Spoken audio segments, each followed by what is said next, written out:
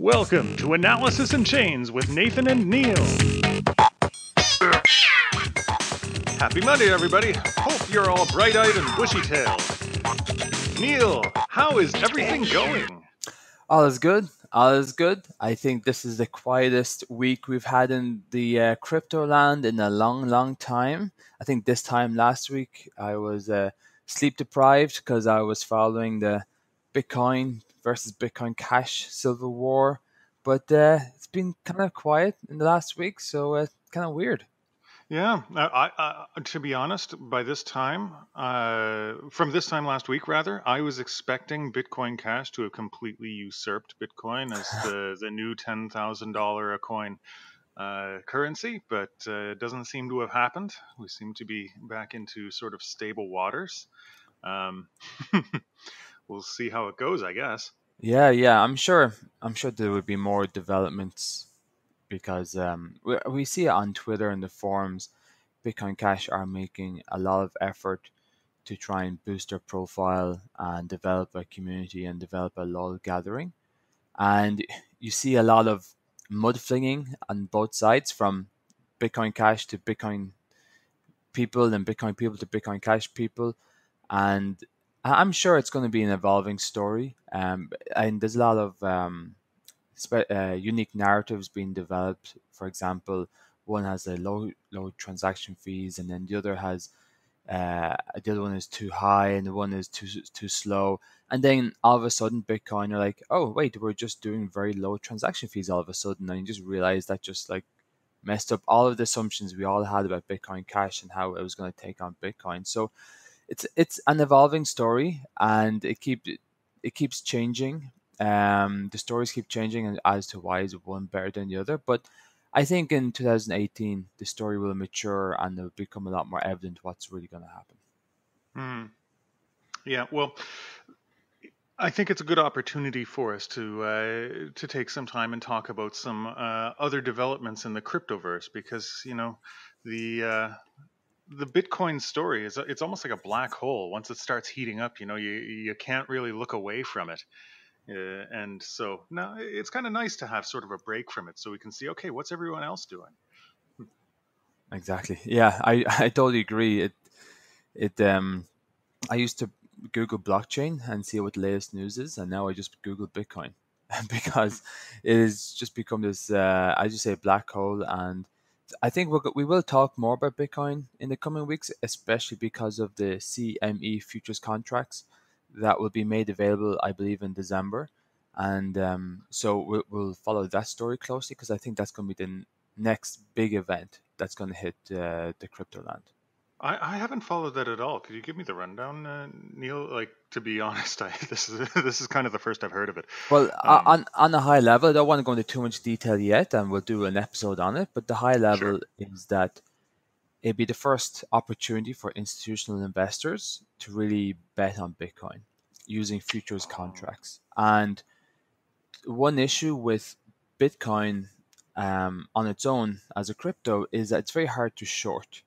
The best way to short really is you buy when it's low and then you sell when it's high. That's all it really. Or you could buy Bitcoin Cash. But for institutional investors and bigger players, they would like to short it like they would short a stock and make money from it going down, as opposed to having to buy low. And so this could really change the dynamics. It has been seen as potentially one of the main reasons why Bitcoin has been climbing up so much so quickly. Every time it drops, say 30% or 40%, it seems to recover very, very quickly every single time. And it may be because of this anticipation of the CME and institutional money that's coming in. So we'll look more into in the future, but I think this will be the next big thing that will hit crypto land. no, it does make sense. I mean, we've been waiting since the inception of this podcast for the big institutional guys to start plonking down the big money into Bitcoin, into blockchain, other altcoins, and yeah, I think that that's going to be a big turning point, and we've sort of been waiting to see sort of how it's going to be. So, yeah, we'll do some research into that and bring a full episode when the time is right. Question. Oh, sorry. One other thing I wanted to bring up before we get into just talking about recent developments. One of my friends, after our episode on Friday, mentioned that he knows somebody who actually has a horse.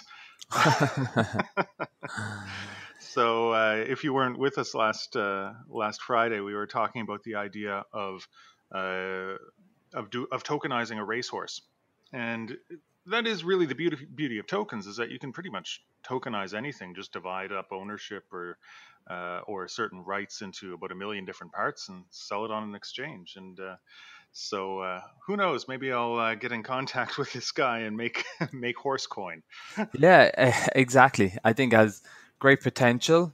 All you would need is maybe smart contracts that would distribute the winnings of every race to all the different token holders, and boom, you have a great business model for a horse. I think it has great potential. Like if I wanted to buy a horse, I know in Ireland I would need to maybe get into a syndicate, and maybe I'm given like €1,000 to be part of something. It's more the novelty. But if you really want to get into it in a big way and you're really starting with little equity, I think a horse kind of could be a great way to start. You buy a few tokens, and then when you make some money, you buy more and you buy more. Next thing you know, you have like 50% of a horse, and they're winning big events, and you're making lots of money. So yeah, I think it has Yeah. a great potential. You don't even need smart contracts because in the end, there does need to be trust of the institution. You have to trust the guy that owns the horse, whether or not there's a smart contract or it's sort of on an honor system. Either way, or just with like a notarized document, you could probably just tokenize it on waves. Yeah, I Just think if you wanted to s- uh, look at it in a MVP way, minimal viable product, yeah, you could do that. But if you think of the bigger picture, like where could it really get to? What's the ideal situation? And I think it would hmm, be that when you go to a horse racing event, all cash, all winnings are distributed via the blockchain, oh, that'd and be brilliant. that would mean, and it'd be the case for nearly every single winning event, or like it could be a thing that okay, the event has just happened, and then they have to like weigh the jockey, do a few checkups, and every time something is checked and a box is ticked, it goes on the blockchain, and it could be like okay, these 10 requirements were met, therefore distribute the earnings by smart contracts, and then that will go on to the different exchanges that are connected to the horses, and then distribute it to the various owners of the horse. So yeah, like I think that's the ideal situation. But you're right, if you want to do an MVP on it, just do it on waves and see where it takes you. Yeah, if you had the smart contract, you could probably disrupt the entire bookie system. Like, Oh get yeah, rid of the bookies exactly. entirely. Just everyone makes their bets on the blockchain. All right, we should probably move on. That's horse coin part 2 here. 6 hours of horse coin. We'll just change our name to the Horse Coin Podcast. Um, did you notice? You remember back a while ago when we were talking about Canada was making their own blockchain structure? Yeah, go on. Well, I was reading in Bloomberg today that in Canada they're working on a system in cooperation with IBM to give Canadians digital IDs. So what this would allow is for Canadians to have sort of a tokenized control of their ID, uh, to go to their official government institutions, sort of like Estonia has done, um, sort of like a tiered ID card. Isn't that crazy? It is. It is. The idea has been circulating around the like whole concept of having your ID on the blockchain, and it would be very useful for things like getting a mortgage because your whole credit history will be there, and it could mean that everything is done online. That you're applying for a mortgage, there's no need to meet anyone, and since all of your data is out there in the blockchain, it can determine if you're fit for a mortgage, and through smart contracts you will get what's required to purchase a house, for example. The thing is, do people want to have all of their history on the blockchain? Because with a blockchain, it's very difficult to hack, for example. And would people be comfortable, living in this almost like Big Brother world where the information is there and cannot be taken away? And to what extent is our ID on the blockchain? And so I think there is potential for it, but then there's also the ethical issues that come with it. And either we would need to have more technological development to occur to design systems that people are comfortable with in order to give up their ID to the blockchain, or maybe people will never be comfortable with it. A bit like flying in a plane. Theoretically, an airplane can take off and land itself, but I wouldn't go on an airplane with no pilot at the wheel. Just for my own personal mental safety and security, I would like to know there's a guy there, watching the buttons and watching the graphs and making sure everything is safe. So, like, will people be happy to do that? That I think that's the big question. You know, I've been thinking a lot about this because there are so many different ways you could structure a blockchain ID system. Some of them where the data is in the hands of the government. Most people try to do it so that the data is in the hands of the user only, and there are ways of doing that. But I think the biggest issue is the fact that the average user doesn't know the difference, right? So, I mean, if you had a new blockchain ID system and the and your mom signed up and had her data on the blockchain, and then she could go to the bank, get a mortgage, go to the hospital, and and sign up for X-rays or whatever. Um, would she know the difference between something where the data was in her hands and inaccessible from anyone else, or or a system where the data was completely public to the government or to someone else? And how would the average person tell the difference? And I think it's a big deal because even if you have a secure system, you're going to have these concerns like that. Like in the end, these systems have to not just work, but they have to be sold to the public. People have to use them. People have to trust them. And it is hard to get public confidence behind a system, to trust a system when they don't understand it. And when anyone can come in and say misinformation like, "Oh, organized crime is going to get access to your ID, or they can hack it, or whatever." You see, the thing about blockchain as an ID system, the big advantage is that you cannot change what's written on the block. But when it comes to ID, I think the biggest fear is people accessing the information, having it, not changing. No, that people don't worry about it being changed. And so I think we'll still end up having the same problems that we experience today. That just because it's on the blockchain doesn't mean someone can hack into the system and just download, names, date of births, where they live, and all these other important pieces of information. Because as long as you have human beings interacting with the system, like you have developers and stuff like this, it just takes one bad guy to want to hack into the system and download all the information and then sell it on the black market for his own use. So I think that with ID, it depends what trust issue you're trying to resolve if you want to put ID on the blockchain. So I don't know if you can think of any examples of where people don't trust the government in terms of holding their information. I think the biggest advantage with ID on the blockchain would be the use of smart contracts to trigger actions because one Mm. institution trusts the blockchain information, and because it trusts the blockchain information, it's happy to have smart contracts be triggered.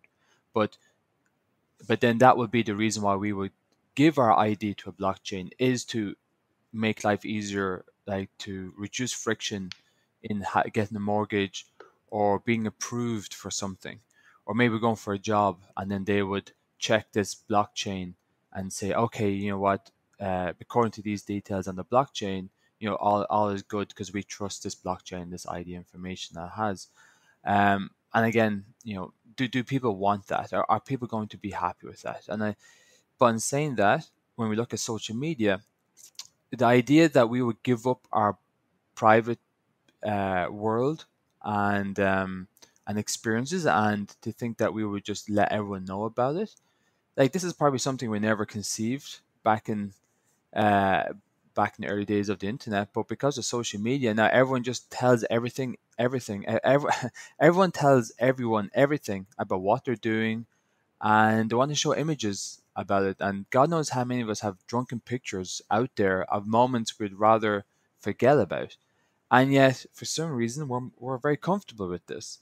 And maybe over time, people will become comfortable with the idea, with their information on the blockchain, and that it's permanent and cannot be taken away. But the trade-off is that it could make their lives much easier when, say, opening up a bank account. And think of all the people out there who are in underdeveloped countries, and it's very hard for them to open up a bank account. Well, maybe a blockchain system with ID and details could ease that and make it much easier to boost commerce in developing Hmm. nations.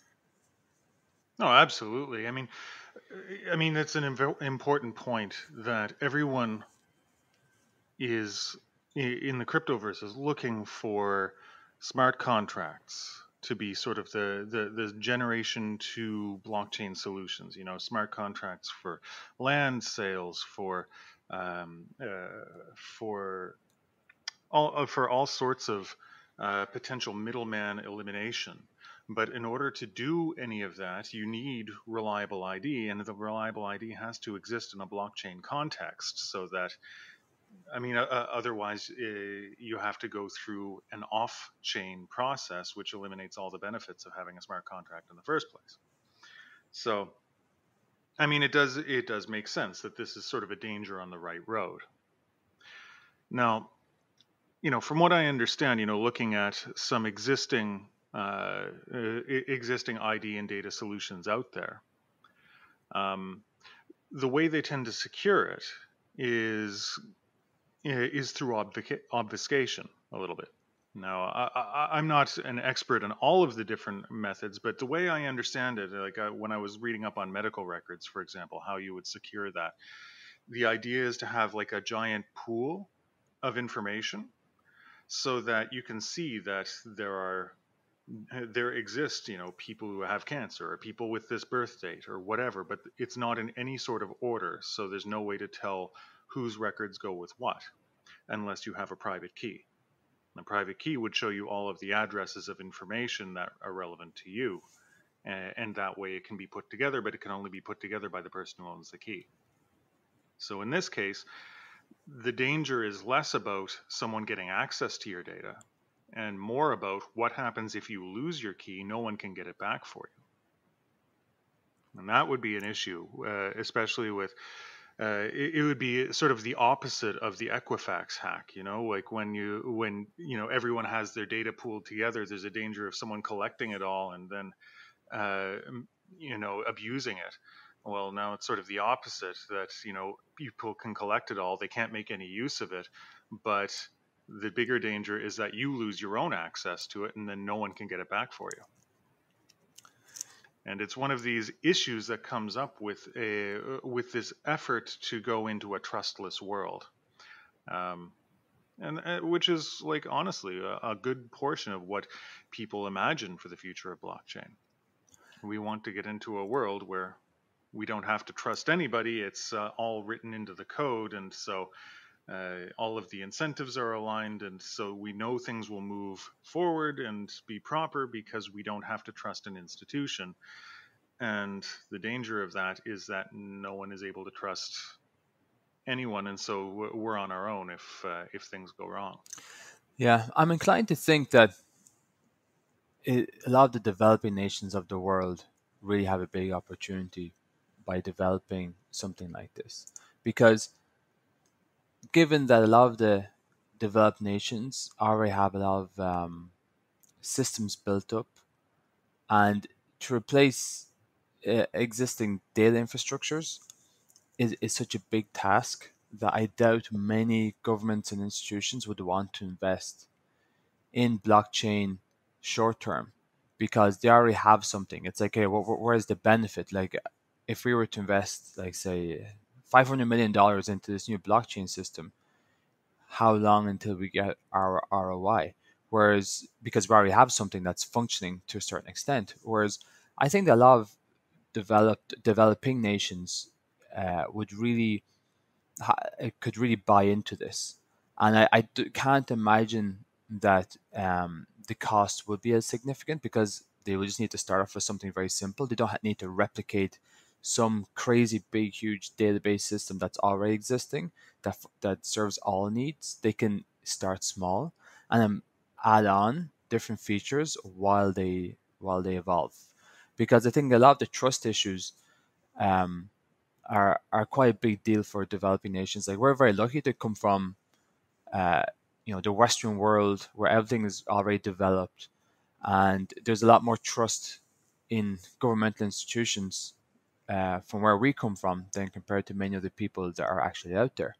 And if you look at what's happening in Zimbabwe, you have issues with Robert Mugabe, and he's been removed as the head of his political party, but yet won't stand down as president. And there's a lot of difficulties happening there, and it's hard for us to fathom what it's like to be a citizen of that country. When we read about it, but I doubt there's much trust happening in anything. And should there be a form of revolution there, a great place for them to start, I know it's easy for me to say this, is to implement blockchain systems and solutions. Like, we're seeing a lot of development in terms of Ethereum and other blockchains like it, and I think it'd be a great place for many potentially non-profit institutions to start developing their database infrastructures using blockchain. And I think then we can really see the benefits. Like, when I think of, say, the world we have with smartphones, and how we send money to each other no problem and seamlessly through PayPal. I think it was in the Philippines, they were texting each other money before we had smartphones. They were way ahead of the game in how they would send money, and a lot of people had bank accounts effectively on their phone. So in the Western world, this idea was kind of crazy, but for Philippines, they needed these solutions because it's quite hard to open up a bank account, and so therefore the technology and transfer of funds was highly developed in the Philippines, and then the rest of the world learned from them. And I think that if a place like Zimbabwe was to take on, say, ID blockchain solutions to help rebuild their government, I think the world could then look upon Zimbabwe as a form of tech leader. And I think these are the real big opportunities with blockchain for many developing nations who feel they need to catch up with a lot of Western Mm. states. Oh, absolutely. And it's funny how the benefits and the dangers are sort of like two different sides of the same coin, right? Like, in places where there is rampant corruption, that's sort of the benefit of blockchain solutions, like for land ownership or property ownership, or even money and payment systems. Because if you can't trust the institutions of the local country, at very least you have some sort of immutable record you can always point back to and say, well, you moved the land marker, you've changed my ID, you've changed the name, things have been stolen from me. I can still point to that and say, well, this is actually the truth. On the downside, if everyone can see sort of the history, and they see your ID and see who you are, and that's immutable, then you can't get away from your past or your history if someone wants to persecute you for political reasons. So it's they're dangers, but I think they're dangers on the right road. And it just shakes things up, makes it hard to predict the future for these sort of things. For sure. All right. Well, thanks for coming out today, Neal. I know that you're a bit tired today. Thank you. Um, Yeah, held in strong. Let's ask our listeners. I mean, what do you think? Would you feel comfortable putting your ID, like having a blockchain ID that would be tied to you? What concerns would you have? It's an interesting question, and if you want to answer it, go to www.analysisinchains.com, join our Slack group, and we can have a conversation on there. As always, if you join our Slack, I'll send you some Neal and Nathan nutshells, our very own cryptocurrency, for as a thank you for joining. One last thing, because we've been talking about immutability of data and data on the blockchain, be sure to tune in on Friday. We've got an interview with the CEO of Data Wallet. And so we talk about a lot of these issues, as well as the issues of personal data and how they are addressing it. So that'll be fun. Anything else, Neal, before we wrap up? I'm good. I think I'm gonna go get myself a cup of coffee. All right. Everyone, have a great day. We'll talk to you soon. That's our show. Thanks for tuning in to Analysis in Chains with Nathan and Neal. Check us out at analysisinchains.com, on iTunes, Podbean, and wherever else you listen to podcasts. Until next time, keep hashing.